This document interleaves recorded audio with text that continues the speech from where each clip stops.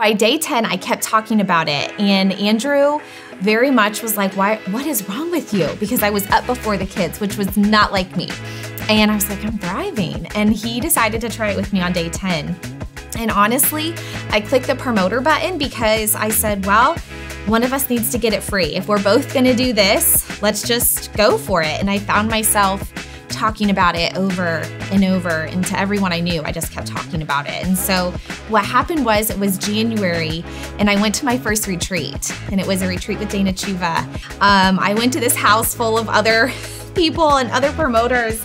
I knew no one, but that retreat changed everything for me. I caught a vision of how big this business could be and what it could do for our family.